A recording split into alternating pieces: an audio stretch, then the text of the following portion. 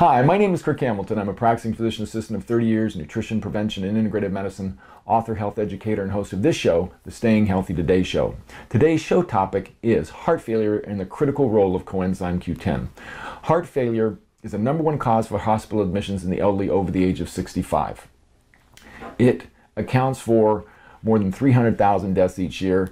More than 5 million people have heart failure. And it comes from the inability of the heart to either produce energy, but to squeeze out fluid blood to the rest of the body, and there's a kind of a backup.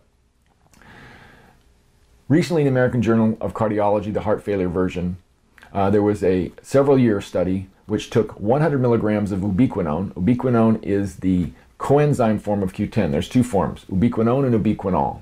Ubiquinone is a coenzyme form, meaning it helps produce energy in the cell. The ubiquinol form is more bioavailable, and it's the antioxidant form. So they took ubiquinone, 100 milligrams, 3 times a day with traditional heart failure treatment, and then they had a placebo group who didn't take the coenzyme Q10 and just had the traditional heart failure treatment. And this is what they found after 2 years. 300 milligrams a day. A 44% reduction in overall cardiovascular deaths, a 42% reduction in overall deaths, a 45% reduction, this is compared to the placebo group, in the number of hospital stays, and a 29% improvement in the classification. It's called the New York Heart Association's classification for heart failure by using the coenzyme Q10. That would account for 120,000 lives saved each year if coenzyme Q10 was routinely used at that dose for heart failure in conjunction with traditional treatment. A world-renowned specialist in heart failure, Dr. Peter Langsham, he's a cardiologist who specializes in heart failure, has been studying coenzyme Q10 for decades, feels strongly that the ubiquinol form is the most bioavailable form, and that what you want to do is get the blood level of CoQ10, which is I measure all the time.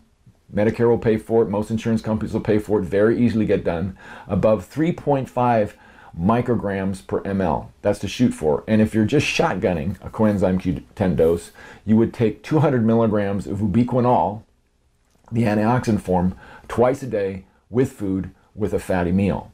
And that can ballpark it until you can measure, and then you might have to go up or down to get in that range. Now, I'll tell you that 3.5 is above the normal range that you get in your regular laboratory reference ranges. So 3.5 and above.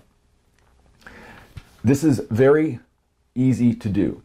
So what I recommend, anybody that has heart failure, #1 is take ubiquinol, at least 200 milligrams twice a day. If you can get your physician to measure the level, you want to remember to get it above 3.5 micrograms per ml. Very easy. So the summary of this talk I just gave is in the video in the video description below this YouTube. I'll have the link to the article and a summary of what I just said. So my name is Kirk Hamilton. Sign up for my health letter. You have a great day, and I'll talk to you soon.